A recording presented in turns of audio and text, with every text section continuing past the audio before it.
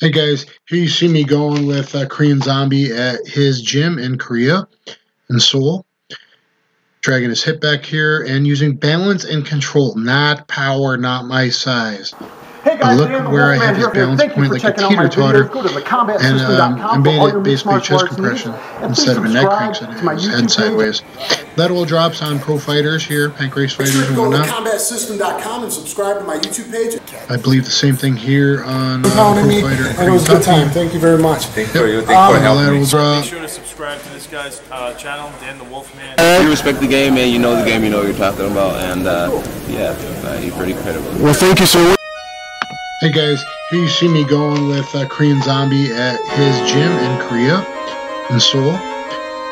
Dragging his hip back here and using balance and control, not power, not my size. But look where I have his balance point like a teeter-totter, and I made it basically a chest compression instead of a neck crank, so his head sideways. Lateral drops on pro fighters here, pancreas fighters and whatnot. I believe the same thing here on a pro fighter Korean top team. Yep, another lateral drop. Feeling like maybe an Osoto is coming up, something like that. Yep, Osoto Gari. And when I do it, I usually don't really slam people. It's not a competition, guys. Started putting the back adjustment on him there. Osoto on a young boy at Grabaka.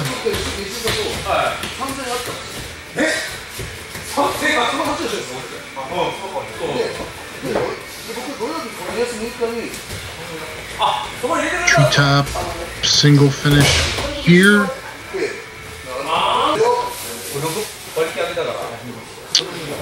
There's a pro fighter, pancreas fighter.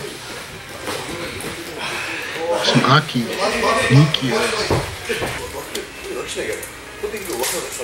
And watch his head twist. You can barely see it behind him. There's a head twist turn around on the cage wall. Look at my anti-cage takedowns there.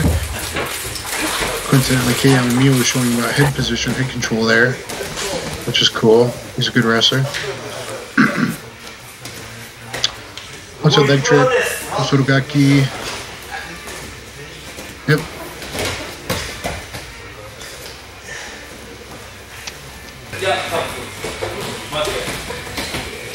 Imanari roll turns into a knee bar, as you see here. This is that Grabaka, by the way, if I didn't say that yet. And having some fun with the young boy here. Watch this.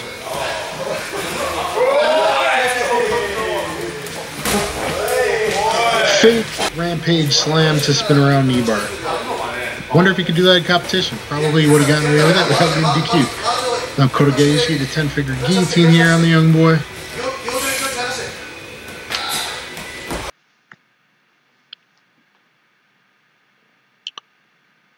Sprawling out, and I think I go to a reverse toe hold here, or knee bar. Let's see.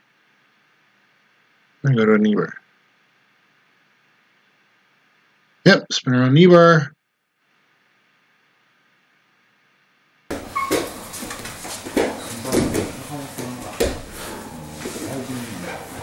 Is this crab or octopus guard? What do they call this? I think it's octopus guard. I don't know. Crab guard. Double grapevine guard is actually what I was doing with the legs. And I hit a calf slicer there. Kind of what I'm going for here with Kaz. He's got 15 pro MMA fights, pancreas and whatnot. I'm funking out to the back here, but keeping my leg as a bar or fulcrum between his calf and hamstring. Gonna use that bar now as I hit basically becomes a toe hold. Toe hold, calf slicer combination there. He's going for the Ashigarami. Doing the boot, trying to stop my heel from being exposed. I just kick out, but now I'm still in there. Weird positioning. Pretty interesting transition going on here. Trying to knee side through, but I want to trap that leg that's still in there. Securing a half guard.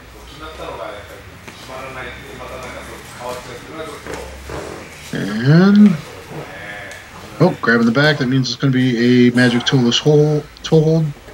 as your grandma's toe hold, which I learned from one of my wonderful senseis, Gokor Shivichi. Looks like a reverse toe hold there. Again, these are in pros. I can't think of his name right now. This guy's actually a very good leg locker. And I'm playing some leg lock games here, going with the knee bar, spins around his counters, boom, I have to be able. He's had tons of fights. Tilt-a-whirl. And then I don't know the guy's rank, because I want to heel hook here, but I'm like, okay, I'll bite my elbow down and go for an ankle lock. And yeah, I got an ankle lock there. Pro fighter at Grabaka. So the knee bar, it's one of the 4 entries, main entries. Look at my 4 main entries knee bar video, guys. Looks like he was going for a knee bar. I counter, I grab his, lock his leg and hip. Going for a spin around knee bar, and oh yeah, please turn it away. I'm waiting for it. Bam! Because it's all about the angle of the knee. It's something that needs a lot of feel and experience for this reverse knee bar. Oh, I still don't get him because he's tough and he's a pro. He's in pain. It's like, no, he's adjusting. I got to adjust. And I get him. The reverse knee bar. As I said in earlier videos, this guy, he only tries to jump into a guillotine. And counter with the reverse knee bar. I do that a lot of times, actually. Here at Phuket Top Team in Thailand, he countering these rolling toe hold attempt with a reverse knee bar. I thought that was a pretty cool improvisation. At AK Thailand, here hitting a reverse knee bar, and a Russian guy that was very friendly. I like working with him. I believe this is Nishimura. Oh, I should have looked it up first. Sorry for messing up. He fought. Was that a Spinaroonie guard pass before John Wick 2? Yeah, long before John Wick 2 in my highlight videos. Spinaroonie and a cartwheel guard pass. End up in half guard. That means what's coming up? Oh, you hipped in? Thank you, brother, for exposing your leg. You were taught Jiu-Jitsu. Turn in, hip in. Thank you, that always means leg lock. Baby. So, you know, now we got the guys doing the Danaher bottom game, specializing in leg locks. And he talked about that on Rogan's podcast. It was a stockade on the young boy. And here I got a gift wrap.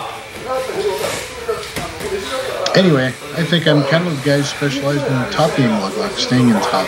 Not just the old, like Danaher talked about, just bailing because nothing's working and jumping on a leg lock. But really controlling and going to the legs. And a lot of my leg locks, I have video teaching 5 leg locks when you stay on top. I have 8 entries into a hip lock. Manipulating his spine there. This is, I think, just a, you know, everyday guy over at the Hearts. Guys, I don't hurt people. I don't use muscular contraction. I am really strong. People think I'm strong. I just use body mechanics and body weight if they're over 170. But what is that? What is that? A double gift wrap backbreaker? Yeah, double gift wrap backbreaker. I've never seen it before. Here's a pro at, what is this name? There's a Tap Gym in Korea. Has to come to a private there. Or a seminar, I mean. Nice guy. I got a feeling he maybe fought in the UFC last week. Oh, Mir arm lock. Bent Udigrami. One of Frank Mir's first submissions in the UFC, that was. This guy... No. I'm thinking he was a brown belt. Maybe he was a purple belt. What's the difference? That's a body. But you know, he was skilled. He was good. Big. Sweep him there. I think old school sweep there. And now, I can't tell what leg I'm getting. I don't know if that was a toe pull that I made up on the near leg or on the far leg or reverse toe pull on the far leg. Usually 10 finger, but I think I did a prayer guillotine here. I don't know if I got him. I don't know if he actually got him. Maybe he did. Yeah, so I got him with the prayer guillotine, power assist guillotine there. Rolling omoplata. Nice swing. Oh. Good by you. Nice swing. Good job. I don't mount here. It's hard to tell, but I don't mount him. Had a pretty good bridge there, and bam, I step over the head, counter with the armpit armbar. It's very much Ronda Rousey versus Kat Zingano. I think of that as fighting as Hilad, as FMA. Look at the timing into that, and the noobs are going, oh my god, did Dan just give up his back? I did that on purpose. I did that on purpose. It's a funk roll escape. Look who taps here.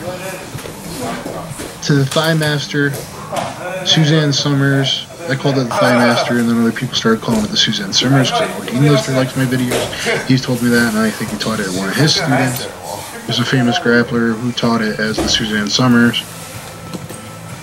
Boss Ruin, of course, gets credit, so I call it the Mouse Crusher a lot. I think I just went with a good old-fashioned bulldog schoolyard choke there.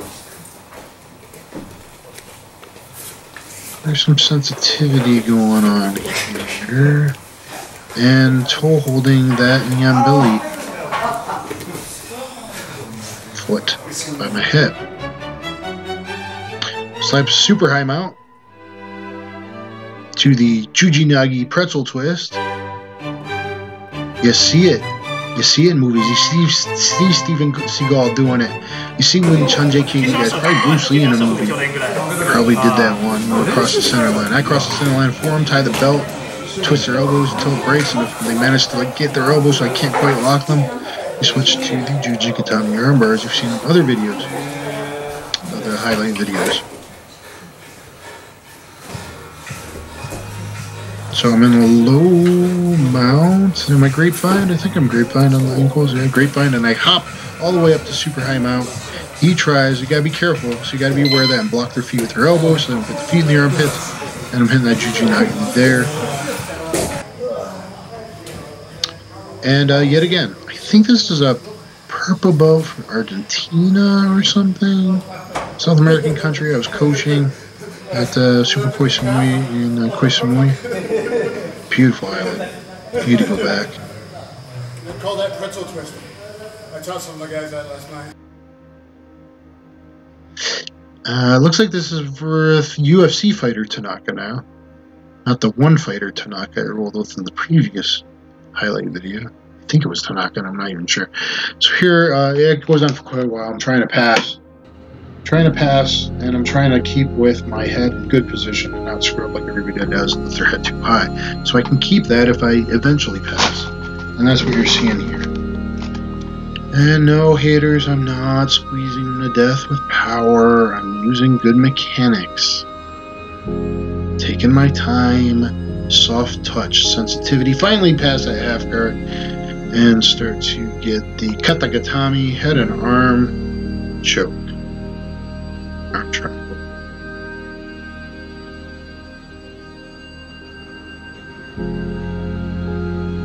He's defending well.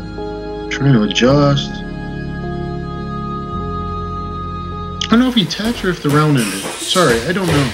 The round might have ended right before he tapped, or maybe he tapped right as the round ended. I'm not really sure yet. So hip heisting out, and check this out.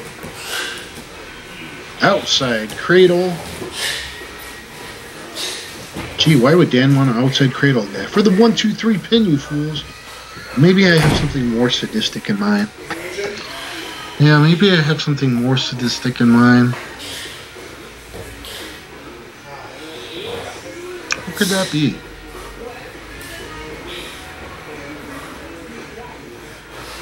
Watch my left leg. Nope. Why would I want to do that? Watch where my elbow goes. Watch how his body twists like an accordion. As his hip is about to dislocate. Hip lock. So using wrestling, outside cradle, the hip lock that I made up. I made up these entries in the hip locks. There's another entry in the hip lock using the electric chair sweep.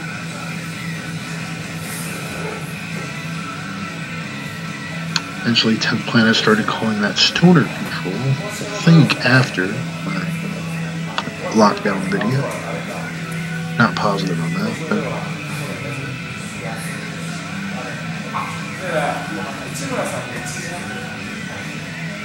And I have quite a few submissions from here. Down with that hip lock. Just slow adjustments. Not the most dynamic submission. Oh, there you go. Tap them out the hip lock right there. Now, this is 50-50 drilling. I'm like, I need a drill on 50-50. I don't like 50-50, really. I'm like, I need to do some drilling on 50-50. I got a 5 leg locks you don't know from 50-50 video. Really good stuff. Oh, and there's a corkscrew lock, which is essentially a cool tool. Right?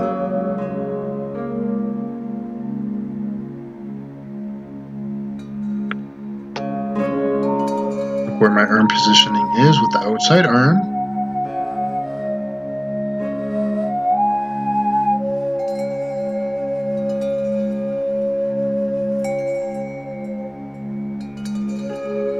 You know, before DDS was really going, before people like Craig Jones did some of the stuff you'll see me do, or variations of that. I think it was pretty ahead of the leg lock game. Actually, I was leg locking people back in 98, 99. Training with Pancrase and Shudo fighters, training officially in Shudo classes. Training a couple days with the Wog Taktarov, picking up everything and anything I could. And that's the way to do it, guys.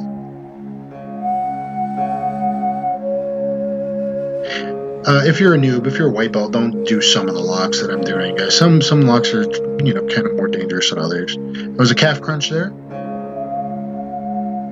But it's technical. You don't think it's technical. I didn't just squeeze in the beginning when I didn't have my positioning appropriate, which obviously I could. I could crush a lot of people. I hold hard, like a grip strength, but I don't like flex and squeeze stuff near as much as people think.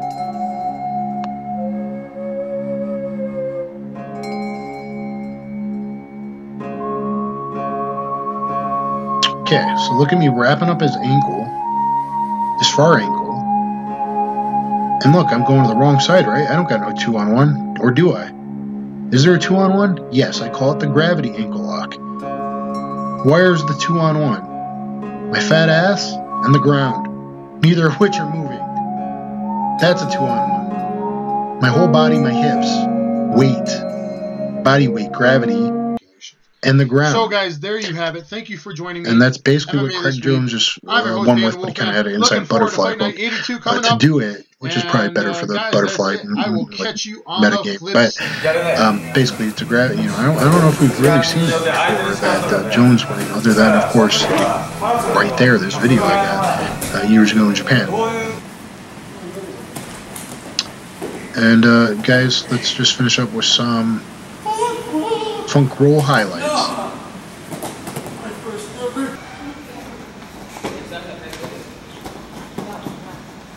Hope you enjoyed it. Please thumbs up, please subscribe, all that good stuff. Make you feel warm and fuzzy inside. Yeah, some funky music to go with the funk. Uh-oh, he's got a lasso. Is the last gonna choke me out? No. Man, I ain't doing that in Marcelo Garcia. Most people.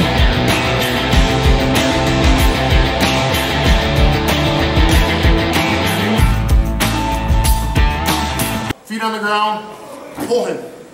Boom, get to my knees, collect your base, head up to the sky. Okay? UFC middleweight champion Robert Whitaker and his homies. I'm going to go in a couple days.